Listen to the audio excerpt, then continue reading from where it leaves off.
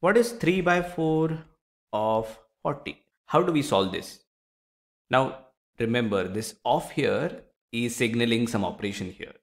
3 by 4 of 40 is basically saying we need to take out 3 by 4 out of 40. So consider a grid of 40 squares. Now this 40 squares, I am going to call it a whole. I'm just going to name it a whole. We see 3 by 4 is a fraction, and I need to find out some fraction of a given whole because I just named this 40 as a whole. What does that really mean is that we want to take out 3 parts out of 4 equal parts of 40. Now, if all the squares are equal, can I say that this is one part, this is the second part, this is the third part, and this is the fourth part? Now, out of these 4 parts, I want to take how many parts? 3 parts. So, I just painted one of the parts in pink, which we are not taking, and we are interested in all the green parts. If you count all these squares, you get the answer as 30. So basically, if 40 was a whole, by saying 3 by 4 of 40, we have reduced 40 to 30. If you look closely, once we say of, it's always multiplication in such cases. When we are multiplying, when we want to take out a fraction from a whole. And that's why it translates to 3 by 4 times 40.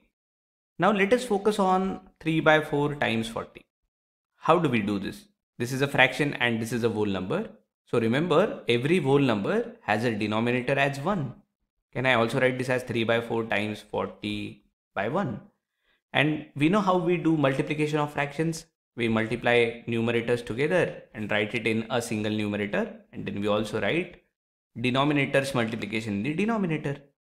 Why I like to do multiplication of fractions is because it allows me to perform multiplication or division in any order.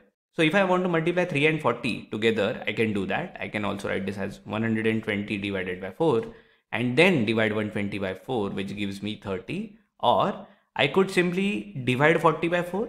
40 is 4 times 10. So I am remaining with 10 in the numerator, and in the denominator I have 1.